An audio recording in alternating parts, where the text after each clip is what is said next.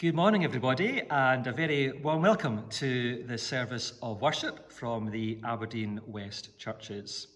A welcome to you from the congregations of Cults, Craigiebuckler, Mannofield, Kingswells, and Peterculter. I'd like to begin by reading a call to worship. Hold a mirror before us, O Lord. What image of ourselves is reflected back? Who do we see in the mirror? A version of who we are that is photoshopped to look better than it is? Or an image of who we are that fails to show the glory of the true created potential behind the grime of fault and weakness? It's so hard to see that we share similarities with the characters of the Bible who are flawed, yet also share in likeness with them the fact that nonetheless we are eternally under your love and mercy. Today, let us find integrity in self-understanding, and let us find comfort in the knowledge of your love for us. So let's worship God as we have our first hymn this morning. Take this moment, time and space.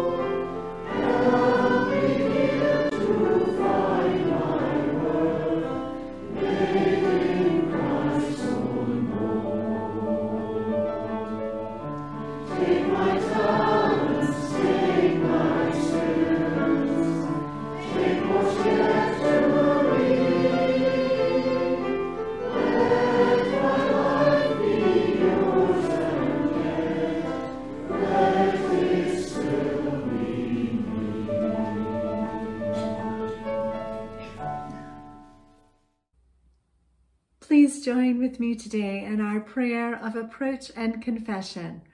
Let's pray. Loving God, we come as the prophets did because we are called to follow you. We come like the disciples before us because we are called to follow our Savior, Christ Jesus. We come as your beloved children from many different experiences and backgrounds, we who live within the world, who are striving ever to be for you, we come. We come in this time of change, in despair yet aware of emergent hope.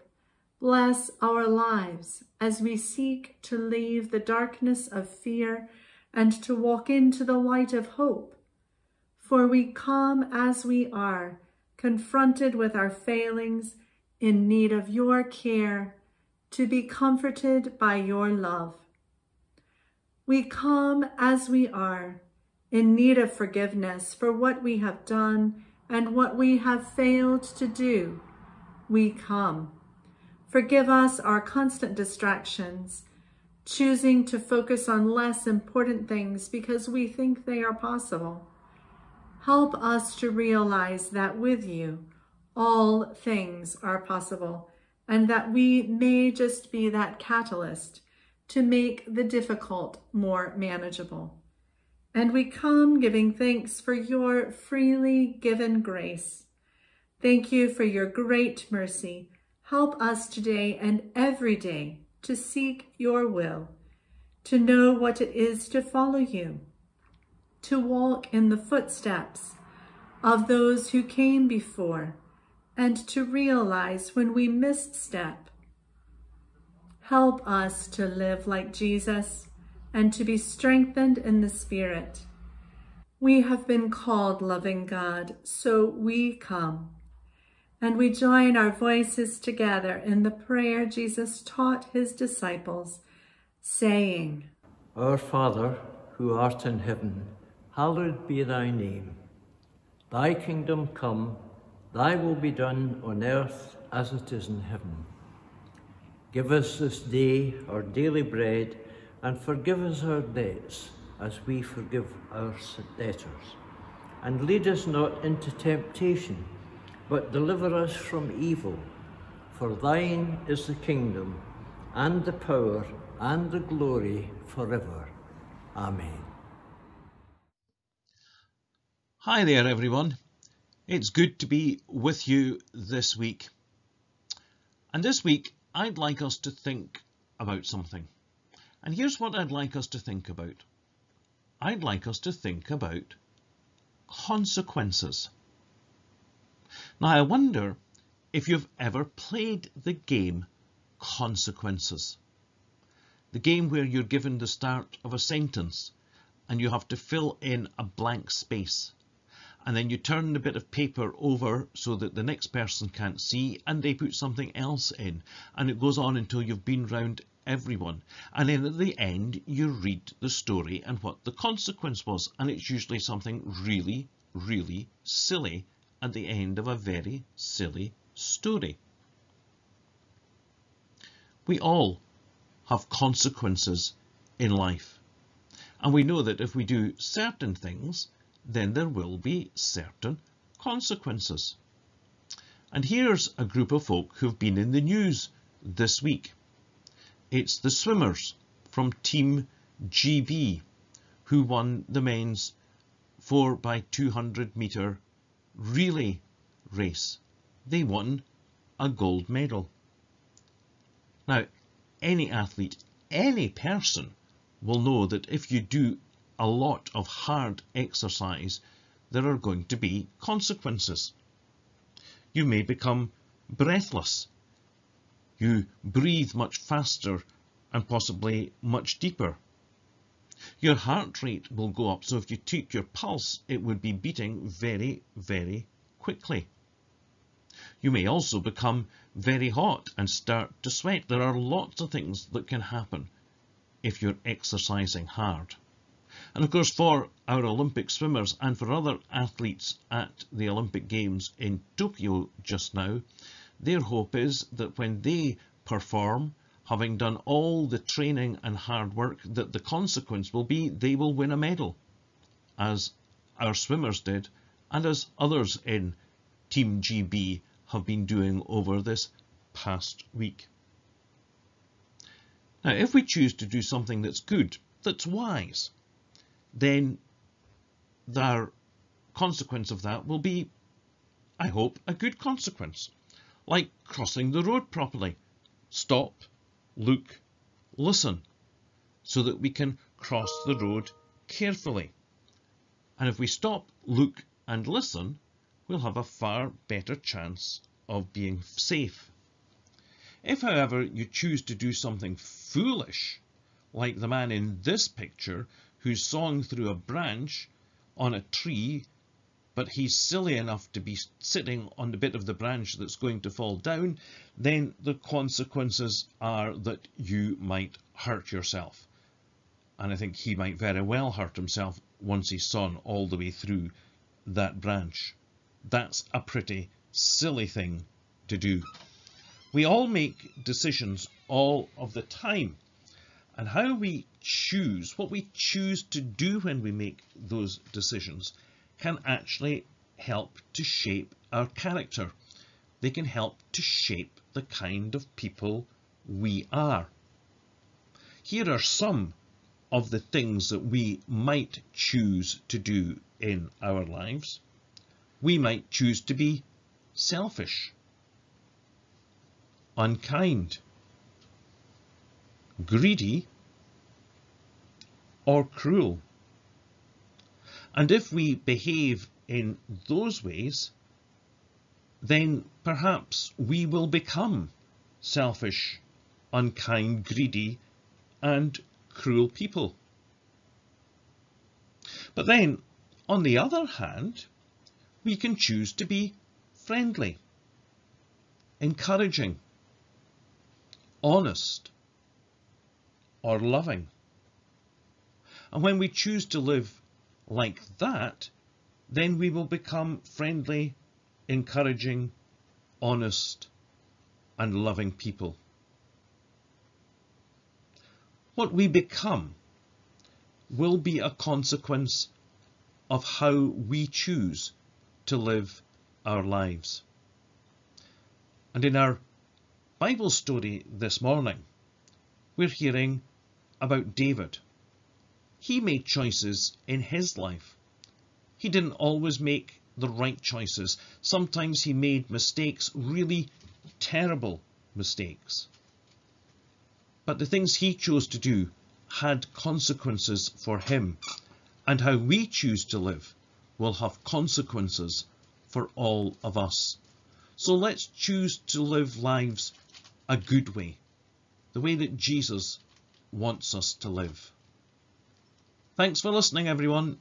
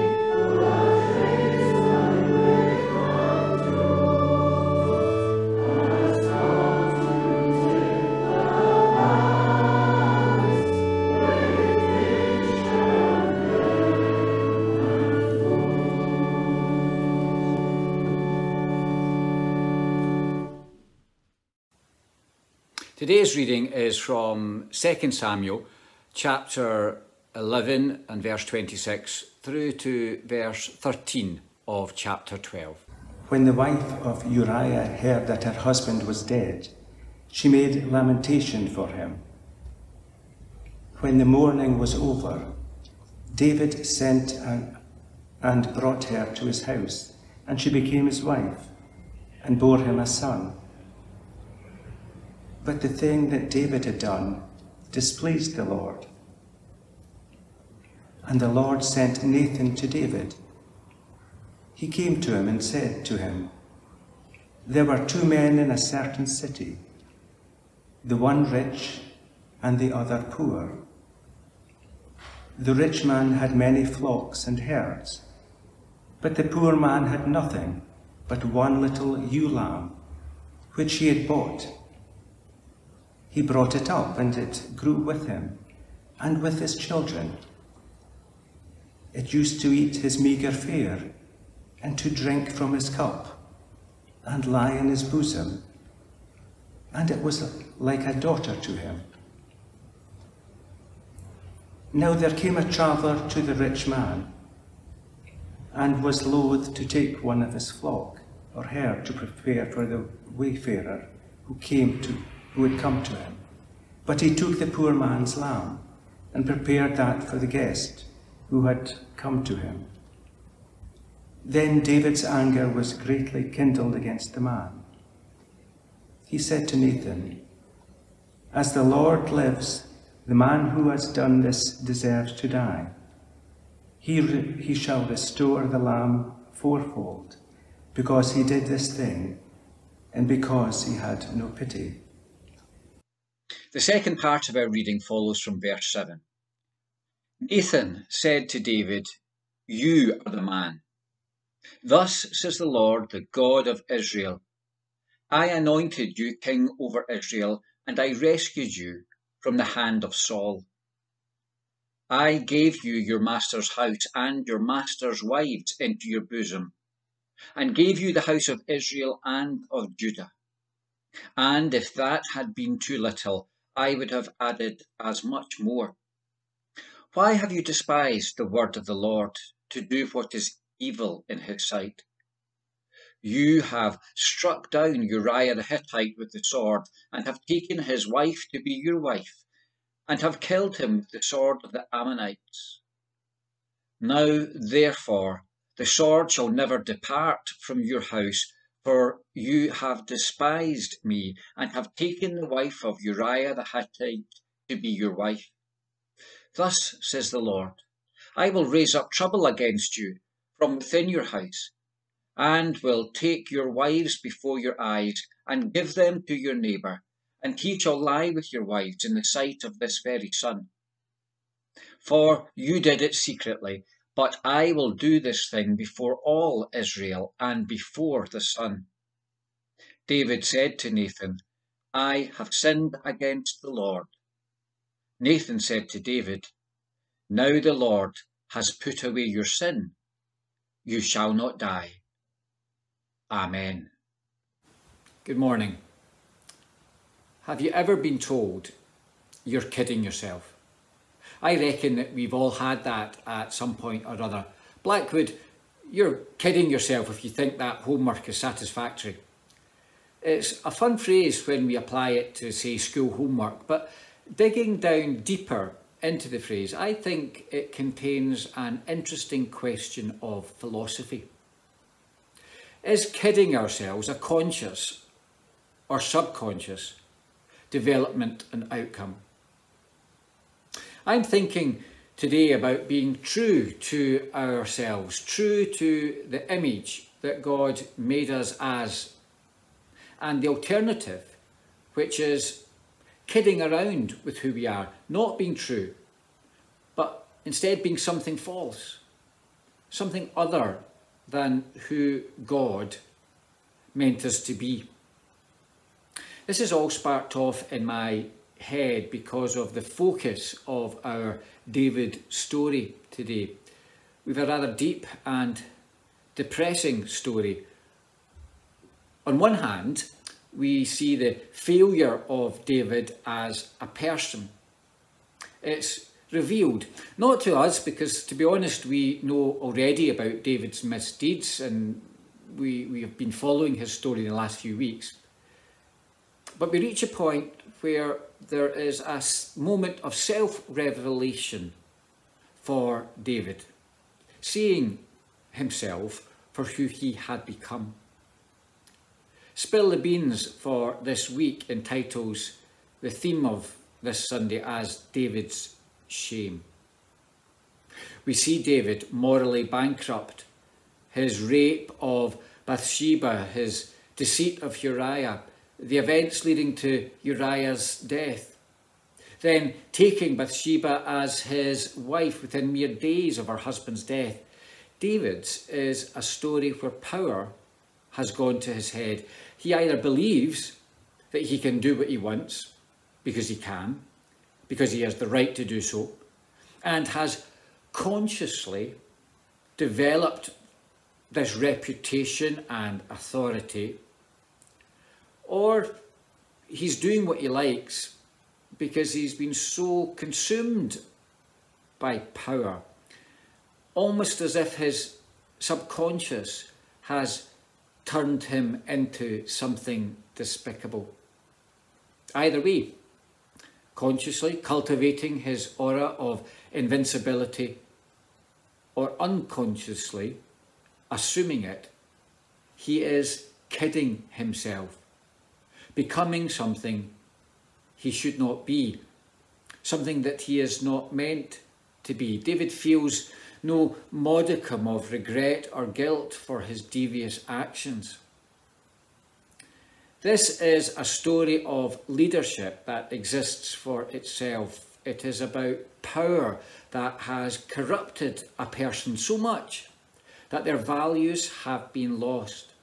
They now exist in their own wee world where everyone else is simply collateral damage, there to help that person acquire for themselves what they want. We might recognise this from our modern day society. Now, I don't want to get too personal, but rather I invite you to consider who for you in national or global politics or multinational corporation business fits the bill of an individual or nation or group that thinks they can just get away with it. A group or individuals that rule or work from an agenda of seeking to overpower, take absolute control, who work from a planned or unplanned script of style, outlook and application that becomes a kid-on for the right that they have to behave and manipulate others like this. David is, by the point of our lesson today, morally at his lowest. Enter from stage left the prophet Nathan. Maybe he is there to save the day.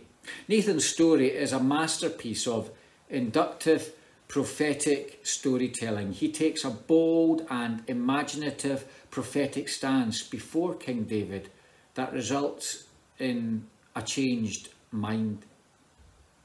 Rather than simply telling David where and how he had wronged God, Nathan conjured up a picture of the truth and he presented it to David. You see, Nathan wanted David to notice his errors, his waywardness on his own, without someone having to plainly tell him. This reminds me somewhat of Dickens' classic A Christmas Carol. The reader knows that Scrooge is a pretty mean character right from the start of the story. Scrooge either doesn't recognise this or he doesn't care. Dickens' ghosts do the work of Nathan in the story, presenting Scrooge's biographical life in such a way to Scrooge that he eventually recognises himself for what he had become, a monster. He didn't like what he saw. He'd been kidding himself. The ghosts show him who he really was, and they open up for him the way to understanding.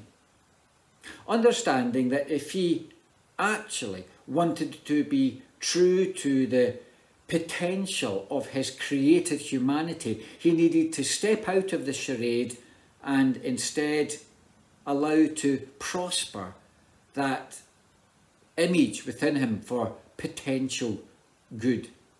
Lloyd Stephen, in an article entitled "On Honesty and Self-Deception, You Are the Man," describes Nathan's prophetic task as the work of pulling David out of his self-deception.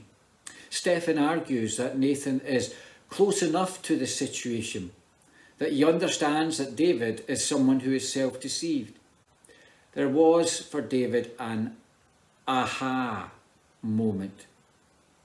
Not because of Nathan's direct words of admonishment, but because of this way that Nathan presented the story in a way that David was able to see for himself what he had become.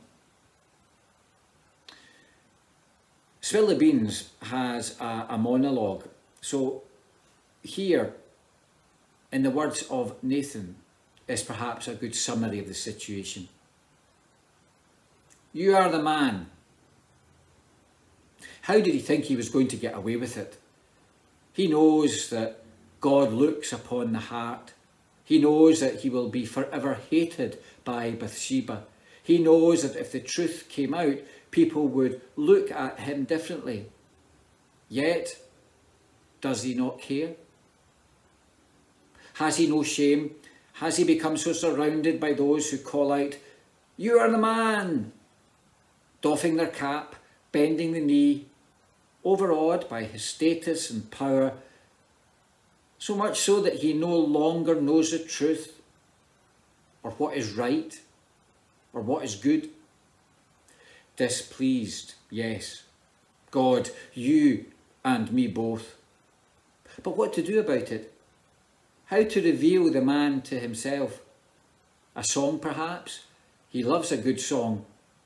No, he knows I'm no songwriter. A speech, then? No, he would dismiss it before I even get to the point. It needs to be something more subtle, a key to unlock the steely vault that has entrapped his heart, a shard of light to break into the darkness that has overcome his being. That's what I need. A parable, of course. That's what I need, a story. A situation so unjust that I can twist the knife of injustice deep into his heart before he knows even what I'm doing. And with a righteous cry, he says, I am the man. If we think the transformation of wicked Scrooge into generous, kind, charis-filled Scrooge was something special, then David's change of heart, the result of Nathan's intervention, is miraculous.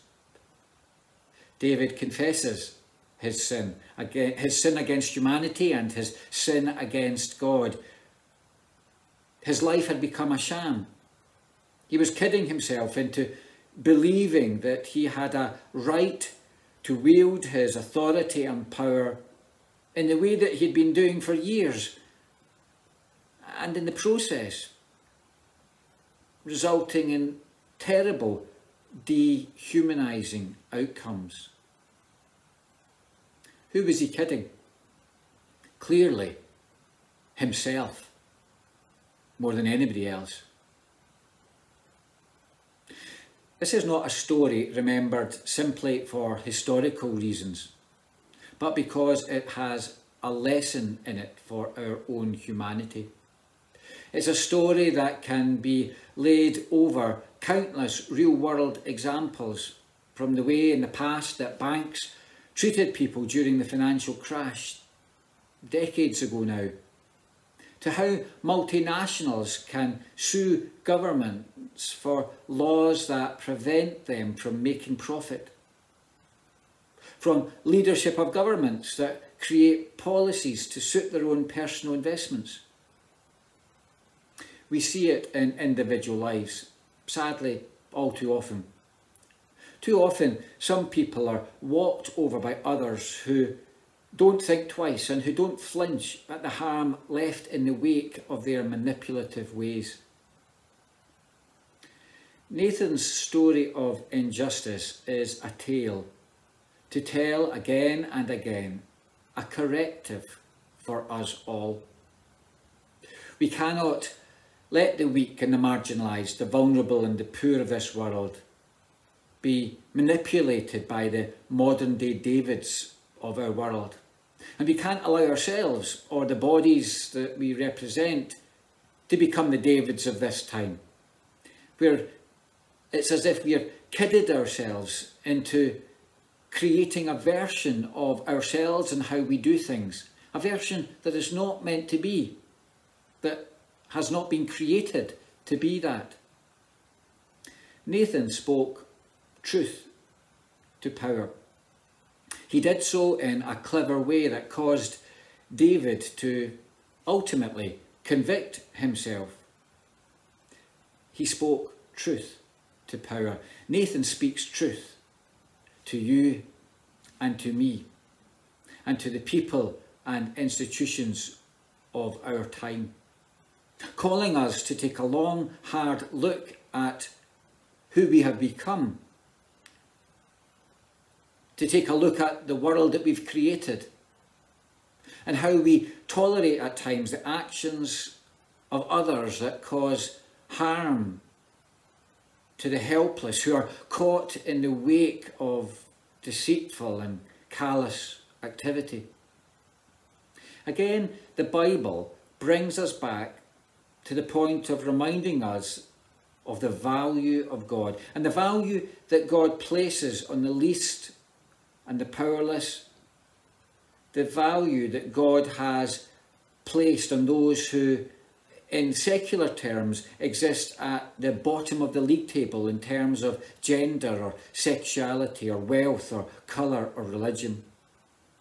The Bible brings us back, even in the midst of what is a horrid story of crime and consequences, of shame. It brings us back to the transformative power of God, to his unfailing mercy and love. We are always hopeful for turning points, and the Bible supplies us with many turning points in large measure, stories in which we see lives transformed by the mercy and grace and infallible love of God. The Bible tells us many stories of those who have come to see who they had become, and in deciding that they didn't like it and that it shouldn't be that way, made a concerted effort to change their ways. God called David through Nathan to see what he had become, to atone and put right, to see a reflection of himself that was the David that God saw him as. Not the version of David that he had become because of his objectives, because of his desires and his activities. God called David to see the potential of who he had been created to be. That David was almost not allowing birth to because of self-deceit. Instead, God called David to build and to feed, to live in and to prosper the man that God made him to be, not the man he had become. God calls us to become the best version of ourselves that he has made us to be. In fact, God commands that we become that person. Who are you kidding? Well, we can never kid God, although we can easily at times kid ourselves. We can't kid God. We need to become the person, the people, the man, the woman that God made us to be. We have been sanctified in Christ, the ultimate mercy of God. God has given us a pass to become the best version of ourselves that we can be. Amen. Please join me as we come to God in prayer. Let us pray. Loving God, in praise and in hope, with eyes open to the wonder of your grace, we present ourselves before you in this building, in our homes, apart in space but united in your love. Be among us today. Join us together in the radical spirit of change and new perspectives. Shine your light on the possibilities and the potential for a different way through you. As your church continues to discern our path forward, we ask for the boldness to hold what is good and overturn what blocks our path towards service of you and each other. We pray for those who bear the heavy burden of leadership, that they find the wisdom to serve all peoples. We pray for the isolated and the lonely, that they will find strength and comfort in you. We pray for all those who are ill, that they will find healing in your love.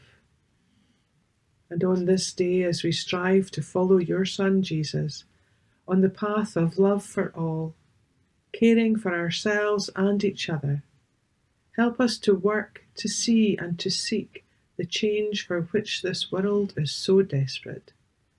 In Jesus' name we pray. Amen.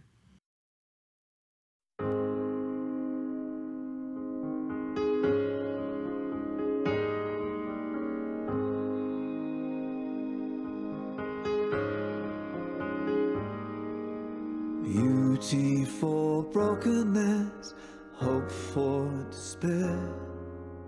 Lord, in the suffering, this is our prayer. Bread for the children, justice, joy, peace. Sunrise to sunset, your kingdom increase.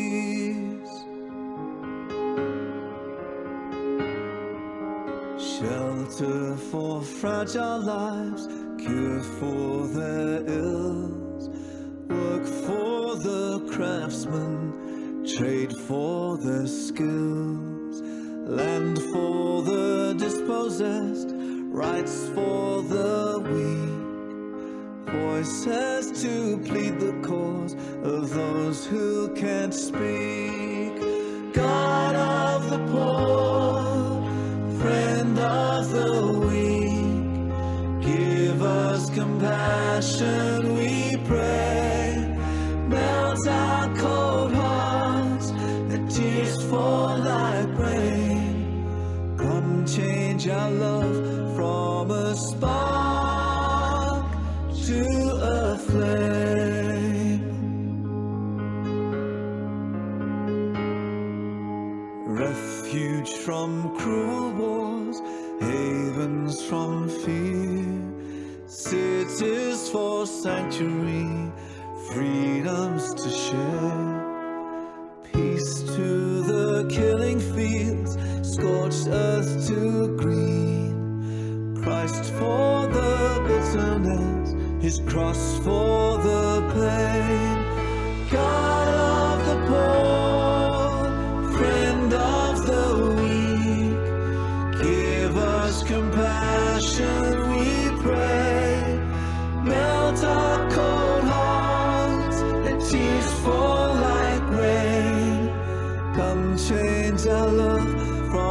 a spark to a flame.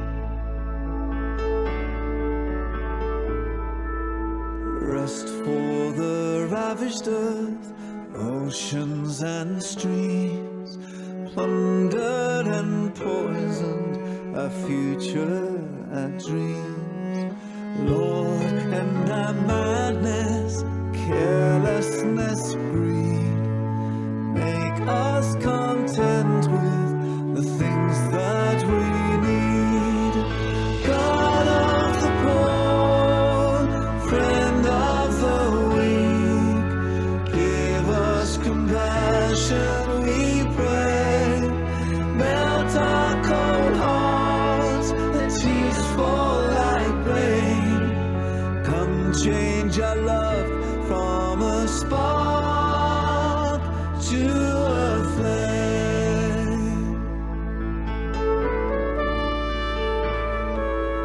Lighten our darkness, breathe on this flame, until your justice burns brightly again, until the nations learn of your ways, seek your salvation, and bring you their praise.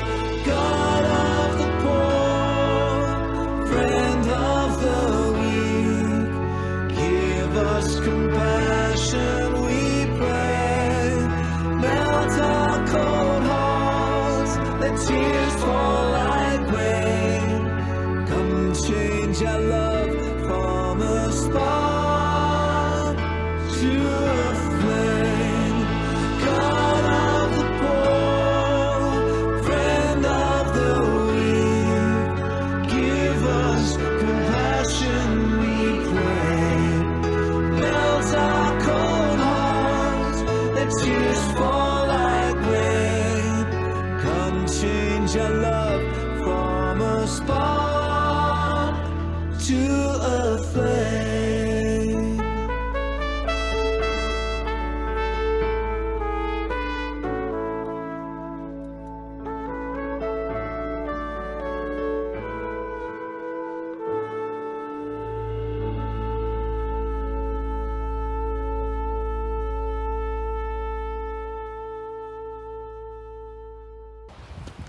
Now, having worshiped together, been reminded of God's love and God's Spirit that continues to guide us as individuals and as a community of faith, let us go into the world sharing that love with all whom we meet, and trusting that God, who is our Creator, Redeemer, and Sustainer, is with us this day and forevermore.